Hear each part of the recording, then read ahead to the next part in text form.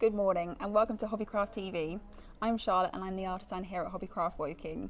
I'm here today to demonstrate some fantastic watercolour painting techniques using some of the great deals available in store and online. We have our art sale running all summer, so do pop in and grab some great deals. Firstly, I want to quickly mention the work we've done in Hobbycraft stores to ensure our customers and colleagues are as safe as possible in store. We've got sanitation points at the front of the store to wash your hands and baskets. And we've got queue controls, limited numbers in store and on stairs, as well as floor markers to maintain social distancing. We've also got screens in front of colleagues at checkouts to give protection to colleagues and customers. And we do encourage the use of face coverings within our stores. For more details, head to the store status page on our website. And do stay until the end to find out about our Artist of the Year competition. Remember, we are live, so if you have any questions about the demo or products being used, pop them in the comments below and I'll try and answer some live on air. But if we don't get around to answering your question, they will be answered in the comments afterwards. Let's get started on this demo. So today we're going to be making a dreamy sunset watercolour piece. So this is one that I've done earlier. This is what we're going to be painting today. So I'm going to be going through some basic watercolour techniques as well as the biggest one, which is the wet on wet technique, which I've done here for the sky area. I don't know about you, but this is exactly where I want to be right now. So let's get started. So today I'm using the Seawhite watercolour paper that's also available on our sale for half price at the moment, which is a great deal. So I've drawn out my scene. This is the one that I'm going to be doing. I just love the colours here and the contrast. So I've gone for this one. So we're going to draw out our scene first. So make sure you've always got your horizon line down and then draw out your basic shapes. Don't worry about too much detail as we'll be painting this in. So we're going to be doing the wet on wet technique. What is the wet on wet technique? It's where I'm going to be putting down a layer of water and then dropping in lots of different colours. So first thing, we need to mix up our colours beforehand. So, and here I'm using the Winsor Newton set of watercolours. So with watercolours, we always want to do lightest first. So I'm going to go for a nice cadmium yellow. To make your watercolours lighter, you want to be adding more water to them. Then I want to make a really lovely orange. So I'm going to go cadmium yellow again. And a little bit of cadmium red to make that really warming tone. Then I think I want some crimson because the sky goes to more of like that pinky toned. So we're going to use the pinky red, the crimson. And then I'm going to make a purple to blend over the top. So I'm going to take that crimson again. And then I'm going to go for ultramarine, which is this gorgeous royal blue colour.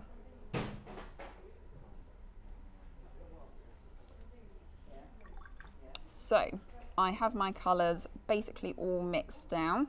So always make sure you've made enough paint as well, because once you've put your water on, you want to act quite quickly to make sure everything blends together. So I'm wetting.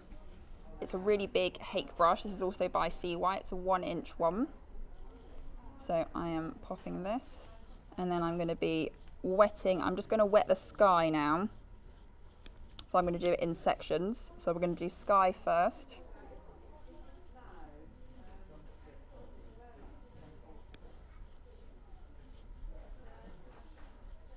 So make sure it's wet enough, but not too wet that it's going to be dripping everywhere. So then I might go for one of these mop type brushes that's really good for soaking up and carrying the water. We can sell these in the store. So I'm going to do lightest first. So I'm going to go in for my cadmium yellow. Oh, I think I had some blue on here. Let's just get rid of that. The watercolours can change quite quickly, so make sure you're always working with clean brushes, unlike this one. So let's get some more cadmium yellow, because I do not want a green sky right now. Okay, so I'm going to be quite gentle with my application here. So I'm doing horizontal brush movements where I want my light. So anywhere on your painting that you want to keep the white, you can either just go around it or you can use masking fluid. Now masking fluid is brilliant because it masks off your area and leaves it white. So if you had white clouds or anything, you could definitely pop that on first before you start painting. So then I'm going to go to my orange just to transition this. Because for sunsets you really want that transition between these colours to be really nice and smooth. So make sure you don't go into this yellow patch here because that's where that bright sun is. So then I'm going in with my crimson, so I'm going more pinky. And you can see, because I've pre-wetted my paper, this colour is just blending really beautifully.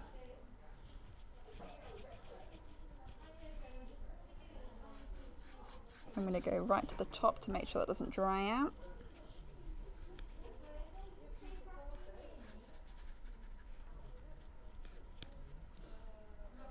Don't worry if the paper starts to buckle, it will calm down. So then I'm going to go in with my purple. So using the wet on wet technique, you can see already these colours are blending together really lovely. So we're not going to get any giant splodges or anything when it all dries.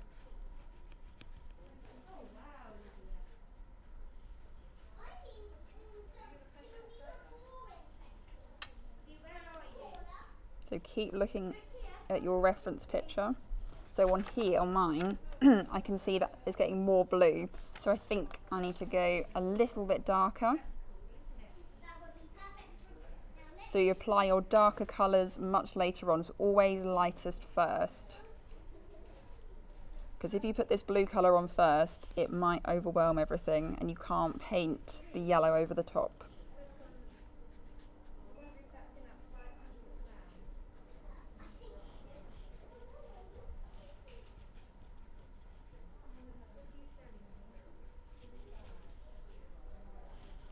Let's maybe go for a little bit more pink in there, just to transition everything.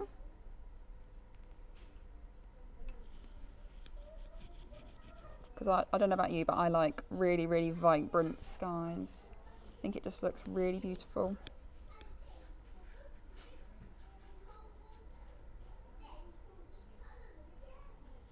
Okay, right, we have our sky. So we just need to let this dry for a couple of minutes. Do we have any questions at the moment? Not just yet on the comments. We're having it looks like a couple of connectivity problems, but we're just gonna keep going. If you are experiencing connectivity problems, come back after the show and it will have sorted itself out. We'll also put it onto YouTube as well. So it was a little bit loud there. Let's now start while the sky is drying on our lovely seascape. So in this sea, it's very much similar to the sky in terms of colours, but it's a bit darker, but we've still got this nice area of light there in the middle. So again, we want to start with this light first and then work darker.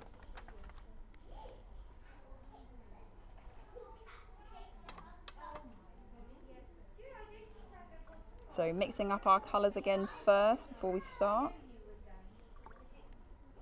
So going for that cadmium yellow and cadmium red to make that orange again. And then we're going to go for the crimson for the pink. So I'm just going to restock these colours. Because there's nothing worse than running out of colours when you're halfway through painting something. So we're going to make sure that we pre-wet this area again. So I'm using that Hake brush. I think the bottom is, yeah, basically dry, so that's fine.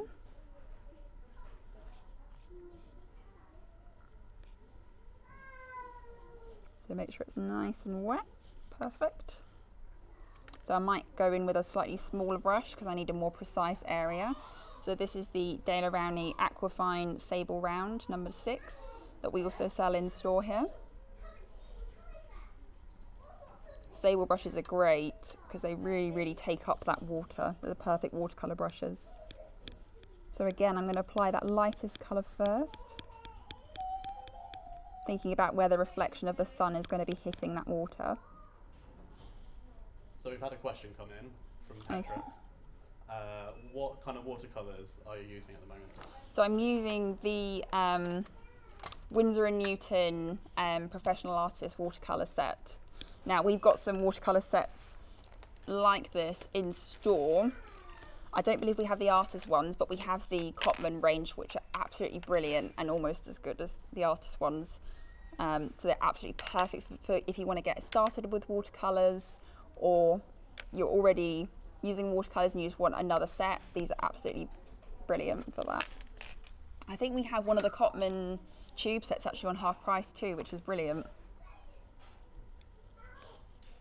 So I'm going to keep going with my orange, so you can really see how that's blending together.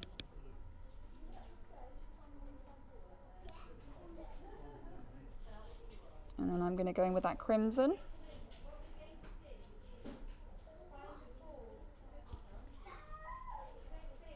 So watercolours do dry lighter. So as you can see, the sky is starting to dry a little bit paler and the sea looks quite intense in comparison. So I'm just going to blend this a little bit.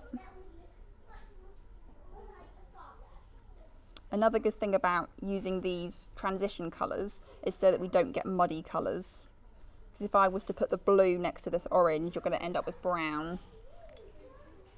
So it's not going to be as vibrant. So then I'm going to go in with this purpley.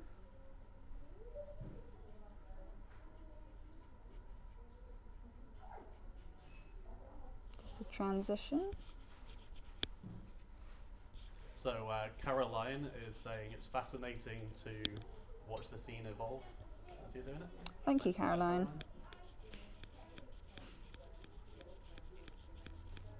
So I think I want to go a little bit darker, just to really give that impact to the sea. So I'm just going to mix a lot more ultramarine.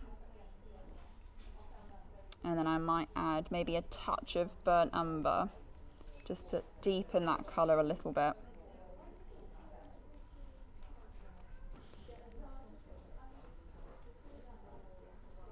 So I'm still using those really light brush strokes just to pull that colour in. So make sure, especially if you're doing a sea, that your brush strokes are in that horizontal way.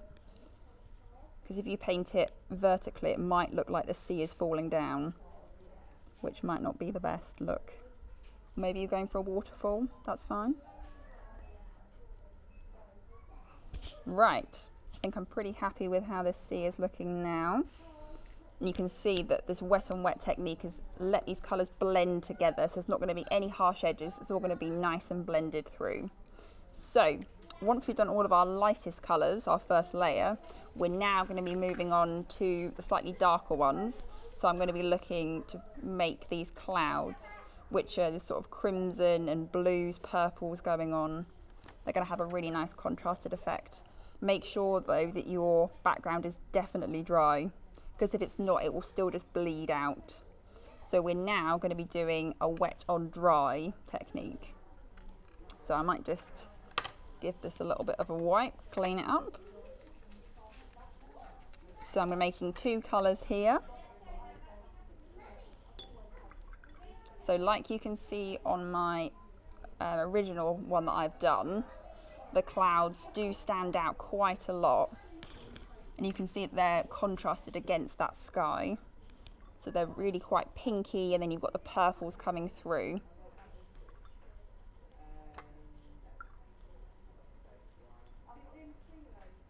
So I'm going to make my lighter, so I'm going to go for my crimson again. And then pop in a little bit of blue to give me sort of like a magenta colour, which I think is beautiful. One of my favourite colours. And then we're going to bring in that darker ultramarine and burnt umber mix. So are you ready for another question? Yeah, go for it. So Jane is asking, what paper are you using? There's a lot of water on it, lovely colours. I'm using the Seawhite watercolour paper, which is this one. So at the moment it's actually half price in our sale, which is brilliant. It takes up the water really lovely. So I've used a lot of watercolour paper over the years, and this one doesn't really buckle at all. It's brilliant. It can take a lot of water, because I know some other papers sometimes can give you that rippling effect or really bubble up and not have a good time. But this is, I definitely recommend this pad. So let's get onto these clouds. So again, I'm going to be using my number 6 Daler Rowney Aquafine Sable Round. So I'm going to dip into my magenta colour. So painting clouds. The secret is keeping your brush on the paper, so don't lift off too much.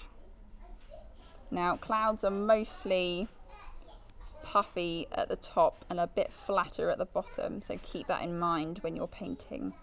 Have a really nice light touch though. So, and within each of these shapes that we've done, we can create our own wet on wet technique. So this is already wet, so then I can drop in this darker bit just to give it more dimension, and you can see it's already blending out. It's doing its thing. There's a lot less work for blending. So do keep looking at your reference picture though. That's one of my absolute best tips. So I'm being really nice and subtle when I'm getting towards the middle. Always make sure you've got enough paint on your brush, otherwise you'll end up with a dry brush look, which is not the best for a lovely soft sky. So let's pop in some of that darker purple, just to give a little bit of dimension. And that paint is really just doing the work for me, blending out now. There's a nice big one at the top.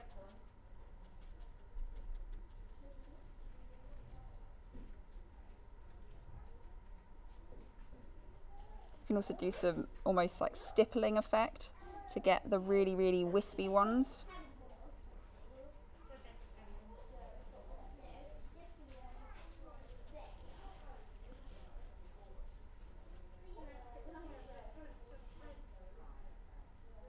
This one's quite dark at the top, might have to mix a little bit more.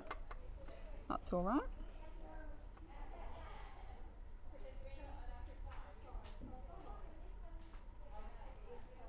Right, let's go back to this nice magenta. So let's do the clouds on this side. So it doesn't matter if they're covering your drawing of the trees at all, because we're going to go in afterward and paint those trees in because they're darkest on this picture.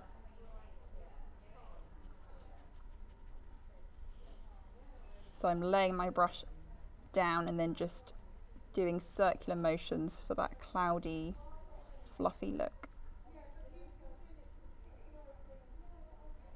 And then giving the wispy ones below. And then before it's dried, adding in the darker bits on top. This one is quite dark.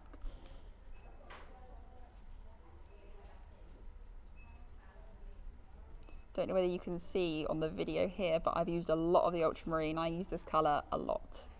It's a great colour for greys, for making purples. It's just beautiful.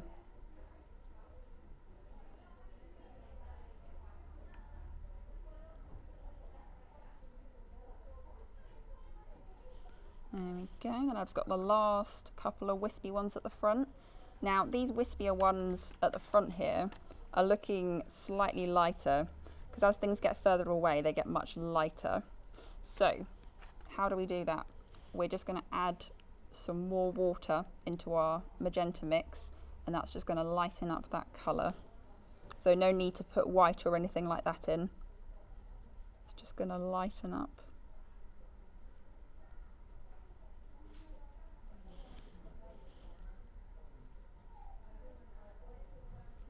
Oh, I think I've missed some clouds here, that's alright. So we have Sabrina has asked a question of what pencil do you use to draw the picture before you paint, so you can't see any lines underneath? I went for the Derwent graphic pencil today. I normally use HB, H, 2H, anything light, but also make sure when you're drawing out that you actually have a really, really light touch to it. I haven't rubbed out any marks or anything like that, but because I've used a really light hand, I haven't pressed hard with my pencil, the lines don't really show through. But it doesn't matter if your lines do show through with watercolours. There's not a rule in the book that says you have to not have any pencil showing.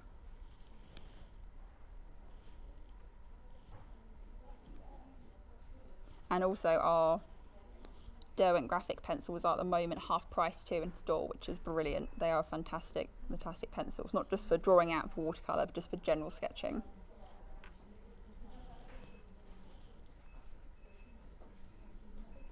So really getting the wispiness.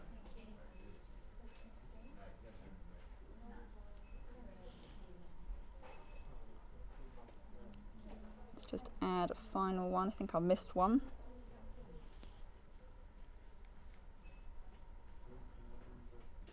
So now I'm going to go in and start to pop in a little bit more detail in this sky. So I've done all my main clouds, and I'm just going to go for more detail.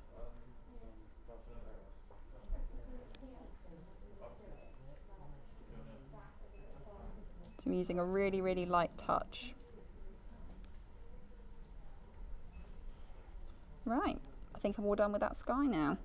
So, normally I would leave this to dry completely before tackling anything dark. But I'm going to start mixing up the colour for now our silhouette, so our last layer. So these lovely palm trees here in this foreground. I think there's a little boat there and some foliage or something at the back there. So let's just give this a clean. So Kathy's asked a question. She says, I've never tried painting before, but I'm finding this very inspiring. Do you think a complete beginner could do this? Yes, no, definitely. Definitely. The hardest thing is just learning the wet on wet technique, but once you've mastered that, it's the paint does the work for you, the brush does the work for you. Just give it a go though. Just make sure you've got a nice big brush for pre-wetting. That's my biggest tip. If you try to wet the whole page using even like a brush like this, like a round brush, you find that the paper just doesn't get wet enough. So make sure it's a nice even layer, so use a nice big brush for that and you'll be absolutely fine. And if you want to do this exact picture, we have a blog post as well. Yes, yes, I also actually made a blog post to run alongside this live. So if you head to the blog, you can see my step-by-step pictures and information there, as well as all the products I've used and tips as well. So do give that a check out. So let's move on to our silhouette. So the last bit. So I'm going to be making a really, really dark colour. Now I don't want to just use black by itself because that can be quite harsh and it sometimes dries quite flat, especially in watercolours. So I'm going to mix up like a dark purpley colour. Now I really want to make sure I've got enough colour here.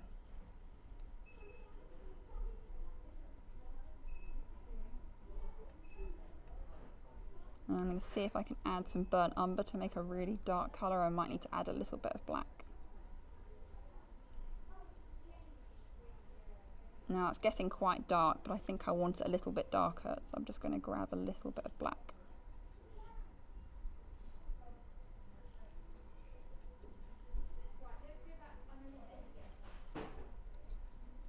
So you can always swatch it on a piece of tissue if you're not sure what colour it's going to turn out like. because sometimes the colour can appear different in your pan than if you swatch it on like a little piece of kitchen roll. So I think that's going to be dark enough for me. So have I made enough paint? Hopefully. We will see.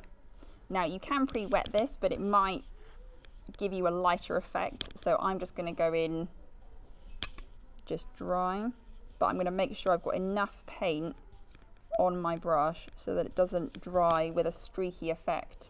Now I can already see I have not made enough paint here. So do make sure you make enough.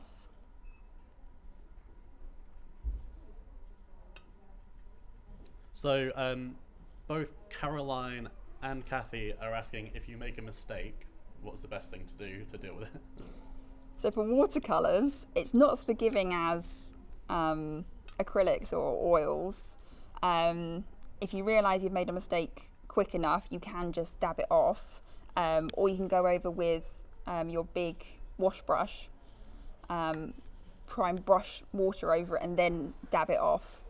But watercolour is not as forgiving, so sometimes it does mean, if you've made quite a big mistake, it does mean starting over, but it's not the worst thing.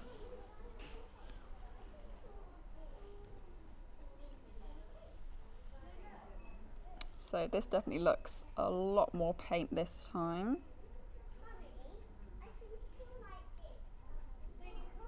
Let's just swatch it again. Yep, that looks nice and dark. Lovely. So because I've added that purple to it, it's got a nice purpley hue, which works quite well with our sunset. So it's just not as stark if I was just to use black by itself.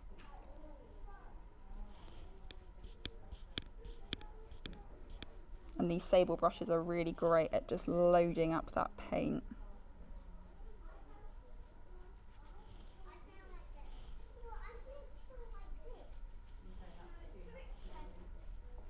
If you find you haven't got it dark enough, you can layer over the top. Just make sure it's completely dry before you start layering. There we go. All right. So our last part that we've got to do is our palm trees. So I might actually switch to my number 2 sable round, just to get those precise tree trunks in. So I can still see my pencil, even though I've done about 2-3 layers over the top, I can still see where I've done my marks.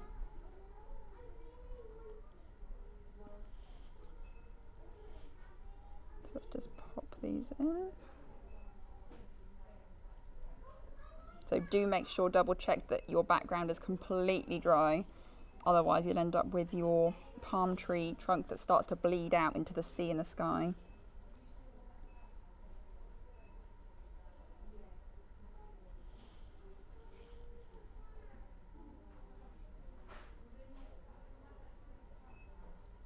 Doesn't matter if these are not perfect, because it's a natural thing. That's what I always say anyway. So I'm now going to switch back, I think, to my number 6 to start to do these palm leaves. So these palm leaves are quite thin, they're quite random. So I'm going to do my base of where it looks like a firework at the moment. It will look like a palm tree in a minute.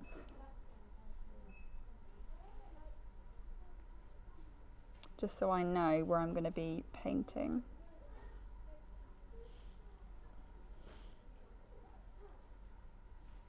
So you really need to hold your brush up for this to get a nice fine brush stroke. You can also flatten your brush to get more of a precise line, or just use a really, really thin brush like a liner or something.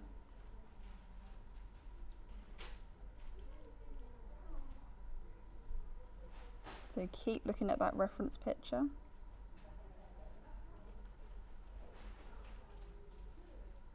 Okay, now for the fun bit, getting these little leaves on. So we're going to do like a dry brush type effect. So So I'm going to take like a tiny bit of paint and then using the side of the brush, I'm going to start flicking and just dragging that paint down.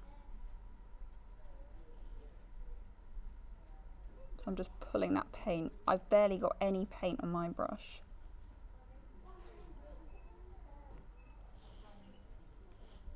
So make sure you don't overload your brush. This is like the one time you don't want a lot of paint on there at all.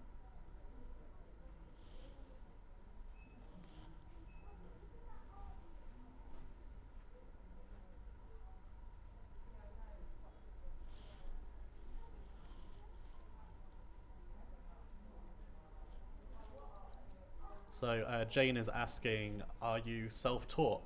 And what's your background? Yes, I'm mostly self-taught. I studied fine art at university though, specialising in oil paint.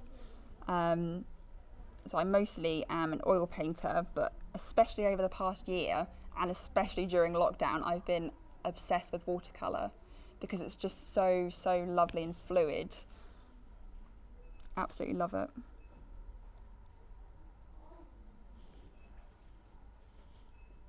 So I'm laying my brush down and then just flicking these spiky leaves.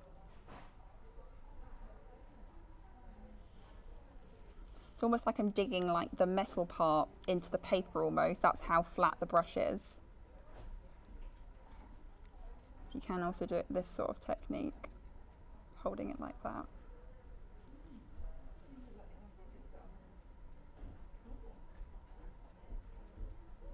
So we just want to keep on building this up. So there's a lot of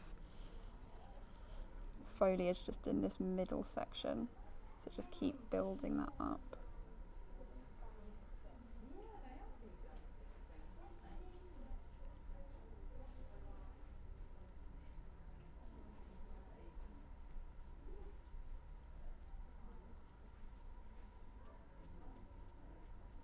Less is definitely more with watercolours, so it's the one thing that I actually struggle to do is to stop, know when to stop.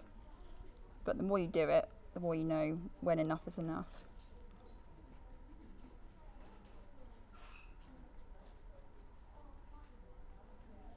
Right, we'll come back to that one and see if I like how that's going.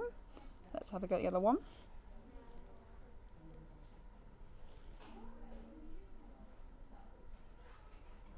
A bit too much paint on there.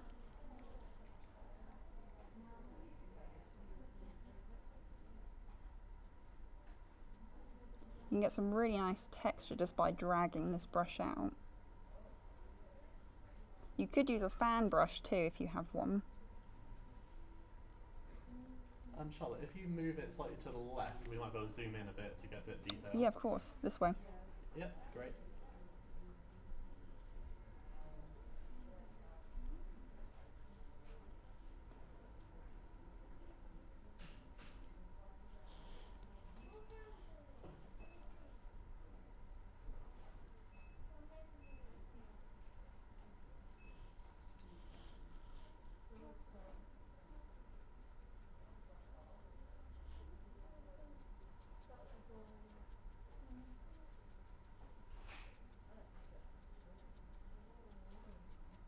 I think it's really nice to have this spiky detail that's contrasting against these like really fluffy clouds.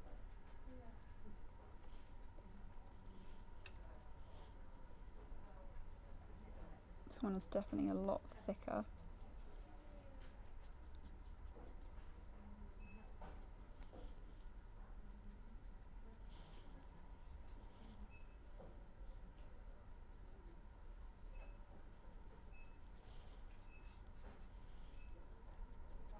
Make sure that middle of that palm tree is nice and covered and dense.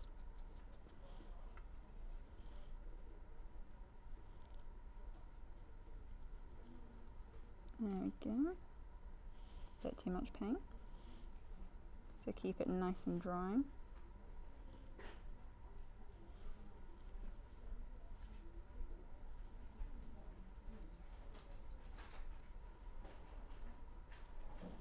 And in a minute I'm going to have to tell myself that's enough.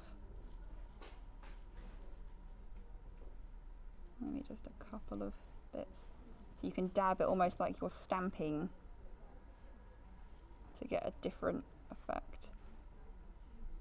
So Connie said she's missed most of this, but don't worry, Connie, this will be up on Facebook afterwards, and also we'll be popping it on YouTube early next week. So take a look at our YouTube channel and obviously on our Facebook page. So the only last thing I need to do is just pop in, there's like a tiny little boat, so I might just pop that in. Don't think I originally painted a little boat in before, but I quite like the boat today. I'm just using that same colour, and then there's also a tiny bit, I think it's just an island or something in the distance, so there's a tiny bit of dark there. I'm just using a tiny stippling type effect. Lovely. I think I'm all done with this now. Brilliant. So if you have any more questions, do leave them in the comments and I will answer them later. But I hope you've enjoyed this sunset watercolour demo. So sorry, I was just going to ask, we have one more question. Yes, of course. From Anne, which says, do you always copy from another picture? I'd like to see one of your originals. So I mostly use reference pictures, so whether it's one that I've just found on Google, or most of the time I actually take my own reference pictures, so especially of animals. I've really been into painting foxes at the moment, so I went down to the British Wildlife Centre last week to get more reference pictures that I can use myself. So I always love using reference pictures because you can actually get a realistic understanding of what it is that you're painting. I mean, sunset landscapes, you can definitely be a bit more creative and use your imagination a bit more if you want to go for something more fantasy. But when I'm painting animals, I definitely want to have a reference picture for me to use, just to make sure I've got everything correct.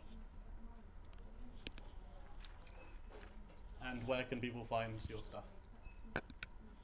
Just my paintings. So you can find them on my website, charlottebakerartist.co.uk. And I also have some of my original paintings for sale in a local gallery called Wildwood that are in Great Bookham too.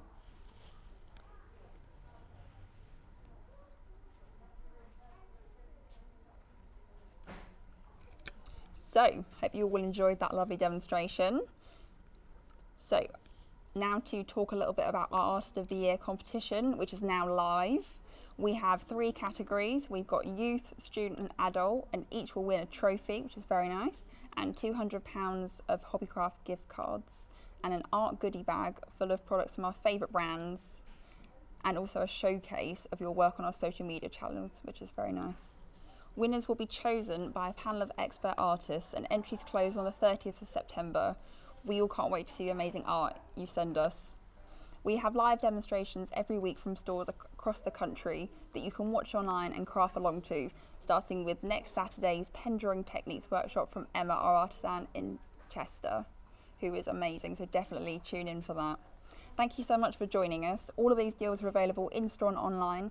I hope to see you in store soon. I'm in Woking store, so do come in and see me. To find more information on our art sale, just head to our website.